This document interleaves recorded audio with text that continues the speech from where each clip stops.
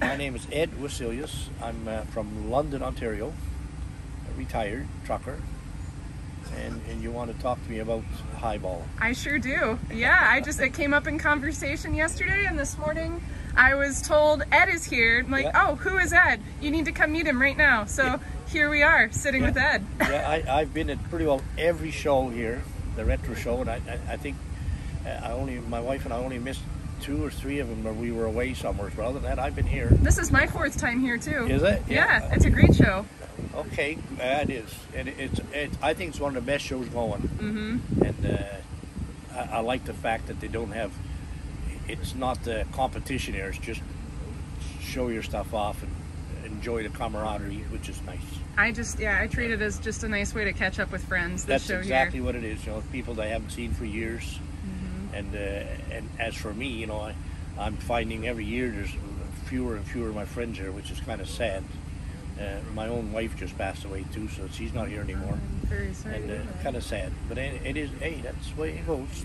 I started driving in 1964 when I first started driving. I came up fresh off the farm. I went to trucking, and I worked for all kinds of employers over the years. I would only stay a year, 2 years, 3 years. You know, I made it 4 years. That was a long time for me back then. So when did your big break come? On the High-Ballin? Yeah. How did this all start? Well, Peter Carter and I were friends, had been friends for some time, and he used to go trucking with me once in a while, and he went with me to Vancouver a couple of times, and the East Coast. I was running long distance then already, and he just wanted to get a feel of what trucking was like. And he'd spend a lot of time with me, and I think there was another guy he went with too a little bit. Anyway, that was all good and well, and then I didn't see him for a while, and one day I got a call, and it was Peter. He says, you want to work on a movie?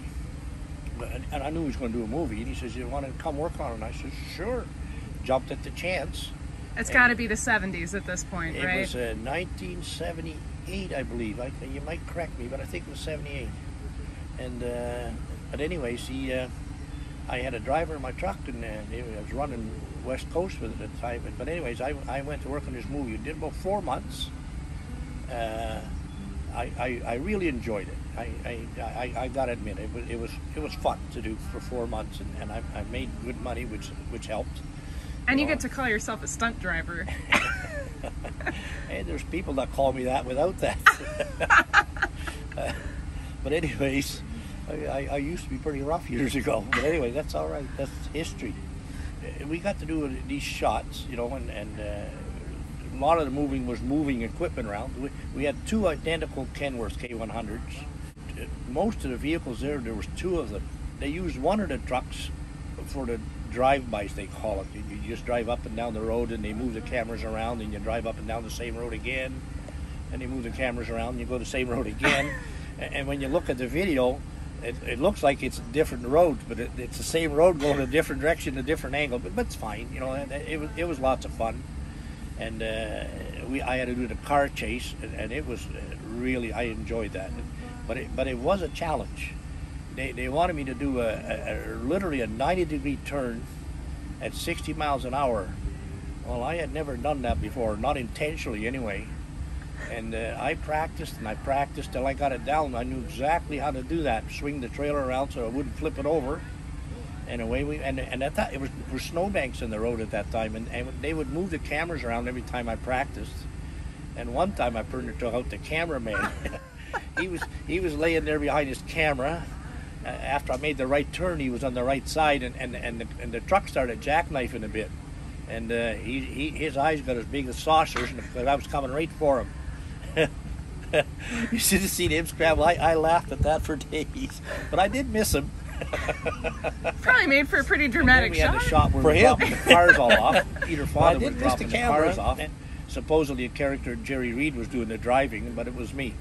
And they made me put on these dark glasses and the hat that Jerry had on, and the windows in the truck, they put this film on it, you know. But it was me doing the driving. So can you sort of tell it's you in the shots? No. Okay. The only shot you can tell it's me is like I said, I was in a bar shot one time, just sitting as a patron. They just needed bodies to fill up the bar, and then we just sat there. That's all that's the only, I have seen the shot and I can see myself in it. But it's like I said, it's about 3 seconds. It was a lot of fun. Like, you know, and would I do it again? Well, not at my age, obviously, but if I was young, I would do it again. Where all was it filmed? It was filmed in all within, give or take, 50 miles of Toronto. It was done in Toronto, down in the docks. The restaurant scenes were done on a restaurant on Spadina Avenue near Bloor. The motel scene was done in Oakville. Some of the drive-bys were done in Oakville. There were shots done in Kleinburg. The opening shot, it was Concord leasing truck at that time, Al Wartzman, which is now Harmac now. It was done in Kleinburg. I did that opening shot with the cab over Freightliner. The driveway shot, the house shots were done in Kleinburg. The underpass, when they go underneath the railroad, let the air out of the tires. It was done on Highway 27 around Kleinburg also. There was lots of shots in Milton. In the fifth wheel in Milton, there was outside shots, but not inside the restaurant in Milton. That was done in Toronto. Up in north of Milton, on the 6th line is where they did the shooting scene. It was done there. And there was lots of drive-bys around that area too, to get the footage that they wanted to get it right. We didn't go too far, like all within 50 miles, you know. And in the winter months? In the winter, it was winter time, fall, like early winter. Matter of fact, that was a real issue for them for continuity, because, you know, they were working one day, and if you get a snowstorm or some snow at night, the background changes. I know there was a young lady doing the continuity. I know they would mix the shots up, but the backgrounds are different because of the weather. Oh man! You know, I suppose when you're in California, the weather stays the same every day, but not in Canada. And this lady too, you know, she had to make sure I wore the same clothes every day, you know, and the actors too, you know, and she all the details that gal did. Wow, it's a whole different world. And it's not something I'd like to do, but it was, for me, it was a riot for 4 months. I had a grand old time. I made more money in 4 months than I probably usually made in a year or so, because it paid well. Yeah, I had little kids at the time, so the money was nice, but it was also lots of fun. And Peter Carter, sadly, he passed away not long after the movie. The movie never turned out to be a big hit. You know, and a lot of people, especially truckers, still remember it, still watch it. I have a copy of it at home. I like it. Yeah, I like it too. What was Jerry Reed like? Jerry Reed was actually a really nice, down-to-earth guy. And he could actually drive the truck. Like, he when he was younger, apparently he drove a truck for a while for a living. But they wouldn't let him because of insurance liability. But he could drive it. Like, he just wasn't allowed. And so all the driving that Jerry did, I did. And it was all done by me. And I know he moved the truck a few times, and they get all excited. Jerry, you can't do that. Liability. Lord have mercy. He knew how to drive it. And but he was just a nice guy. Him and I act out all the time. The lady actor, Helen Shaver, she was a pickup, and she was from St. Thomas, Ontario. Very nice lady. I think this was one of her earlier first jobs. She's done a lot since then. She was a nice gal. She was real friendly too. At nighttime afterwards, we would go to the theater and we'd watch all the outtakes, they call them, all the ones that were done that day, and they would edit. That's no good. That was no good. That one, etc., etc. This a keeper. That's a, you know, that's what the actors would sit there and watch. Well, them too? most of the staff was there. Sometimes the actors were there too. Not all the time. You know, most of the editors did it. You know, but I had gone to it a couple of times too, just to see what's going on. And interesting to watch. They'd have hours and hours and hours of footage. You know, and I think these guys sat there all night. I didn't. They'd go over these shots, and like I say, I would spend half a day or a day doing a certain shot, and then when the movie came out, it went for about 12 seconds. Oh my goodness! I look at that like, man, I spent all day doing that. Not disappointing. That's just movie business. That's the way it goes, I guess. But. Yeah, I don't regret doing that, but it's been 44 years. And you went back to driving after that? I spent 47 years driving before I retired, and I've been retired now for it'll be 10 years, I guess, in August. I don't regret retiring. I've never drove again. I drove school bus for about 7 years part-time, just for something to do, because I like kids. but I don't do that anymore either. I'm completely retired now. You never took a corner at 60 miles an hour, 90-degree angle on the school bus, not right? on purpose. Over the years, I've had a few moments in the truck too that, holy jumpers, I don't know how I did it. I did a 180 one time out in Newfoundland, slid down the hill backwards, and the trailer went into the snowbank, and the whole thing did a 180. Never hit anything, never damaged anything. Put the truck back in gear and away I went. Sometimes, a lot of time it's not good management, good luck. And I had lots of those moments, and sometimes it didn't always work either. I had a few crashes in my life, nothing real serious, and none of them were ever my fault. But it doesn't matter. You still get crap. And I was involved in a couple of fatalities, which is really not nice to remember. But hey, what can you do? It comes with the territory when you. When you drive for that many years. Yeah, well, I 47 years, and I added up the trucks over and all the stuff I had at home. I figure well over 5 million miles I've driven. So that's. Did you have a favorite truck in your career? Yeah, I think one of the last truck I had was a really, really nice truck. I really enjoyed it, and I sold it because somebody offered me more money than I thought it was worth, and I sold it and I walked away because I wanted it gone. But I think one of my favorite trucks I had an 87 Freightliner with a 444 Cummins in it. It was a really, really nice truck, and I put 1.4 million on it, and I sold it, traded it. Sometimes as I look back, when I look at some of these guys, how long they keep their trucks and how well they keep them, I'm thinking to myself, maybe I should have kept that one, because it was a good truck. So now you just come to look at the old ones? Yeah, I like looking at the old ones and look at the fancy ones. There's some fancy iron here. My goodness, there's some fancy iron. I took a bunch of pictures.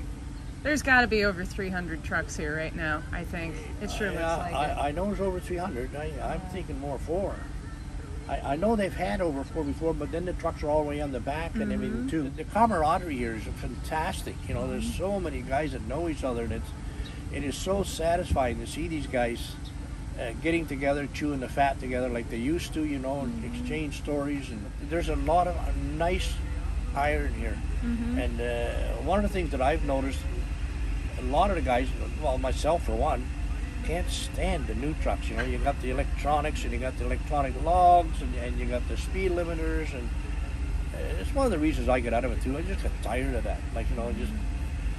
But some of the guys I noticed that they've taken their old trucks, and they're still earning their keep, and that's really good to see. You get some of these old girls, and they're still working. And there are some young guys here who have bought old trucks to run too. So. Yeah, I like to see that. So do you still have trucks? No. I'm completely out of it. I don't have any trailers left, no trucks left, nothing. Just come and look at them. Matter of fact, I used to own some rental properties, 4 of them. I sold all that, and I just recently sold my house. I had a motorhome. I just sold that about 3 months ago, and I bought this. And downsizing, I'm by myself, so I bought a nice pickup truck. So I treat myself a little bit. But and I'm traveling. My brother and I just spent about 3 weeks down the East Coast. We're going to go west in 2 or 3 weeks. Him and I are going to go west. It's all the way to Vancouver. I have a brother in Abbotsford. He turns 80 this year, and we're going to go for his birthday. But that's about all I do. That's still some adventures, though. Yeah. Oh, that'll be quite an adventure. 2 old farts. Because he's almost as old as I am, and there's only the three of us left out of 7. Sounds like you could be making another movie here with 3 old single guys on a road trip across Canada. My son is the pride of my life. He is a mechanic for international trucks, and for the 4th consecutive year now, he is the top mechanic for international trucks for North America. Wow. Yeah, he is. I'm really proud of him. He's got a great big award and stuff, and I'm really proud of him. And but I'm also glad that he never went on the road. I would never recommend it. That's the one big regret I have. I spent a lot of time away from my family. I have 5 kids. never really got to watch them grow up, you know. And I'd be home get home Saturday morning or Saturday afternoon, and Sunday night I'd be gone again. I spent a lot of years doing that, and I'm not sure if I'd recommend that or not. So, but when I started back in the '60s, we did long distance trucking too, but most of us were home on the weekend. Like, you know, we would run to New Brunswick or something, and on the weekend we'd be home again, and we wouldn't leave again until Sunday night, 10 o'clock. Matter of fact, you weren't even allowed to drive on Sundays back then. A lot of guys don't remember that anymore. But I got stopped in Quebec one time only. Never got a fine. For driving on a Sunday? For driving on a Sunday, yeah. That was back in the '60s. I never got a fine, but I did get stopped. And I think the saving grace was I had the reefer on, so it was, you know, perishable. You were allowed to haul. You know, I don't know if you need the reefer on for a load of furniture or not, but it worked. But that's what we used to do. But normally I seek out the old roads I used to drive and the old haunts, and I could find where the old truck stops used to be. Some are still there. Most are not operational anymore. Some of them are completely gone or run down, or grass. They've leveled them. I know a few of them. When I go down the old roads, especially with my brother and that, oh, there used to be a good truck stop here. Man, it's gone. Or the building's all gone to hell, you know, and kind of ashamed to see that. And I blame a lot of that on the big, like in New Brunswick, for instance, quite a few years ago now, they put the big highway through New Brunswick. And I tell people they absolutely totally ruined the province. And because it used to be along the river, it used to be so pictorial, like, you know, beautiful, like every mile is a different picture. And there'd be motels and little restaurants and little mom and pop stores and a tire shop. They're all gone. Because now people gas up and have something to eat at the Quebec border at the Irving, and the next stop is the Irving at the Nova Scotia border. It's gone. Like, you know, and people rush through. It's just coincidental. There happens to be another Irving big stop halfway through, so people stop, bing, bing, and they're through New Brunswick. They don't see anything. They don't see the motels. They don't see the stores. They don't see the truck stops, the restaurants. They're all closed up, you know, and that's a shame. And it's lots of fun. I've had a good career. I had about 47 years in trucking, not all of it driving. I spent a few years as a safety supervisor. I spent a few years as a driver trainer. I spent a few years as a multiple truck owner operator, which I would not recommend again. I made more money and had a better life when I had one truck driving it myself. So it's time to move on. Well, I'm glad you came here today, and that someone thought to introduce me to you. So thank you so much for sharing your story. No, thank you for talking to me. I appreciate it. It's great to reminisce and bring back memories. So a lot of good memories, and some not so good either. But hey, they're all part of living. You know, you can't do anything about some of the stuff that wasn't right or didn't go right. But it is what it is. You move on and make the best of today. I'm glad I'm here. It looks like it's going to be a really nice day.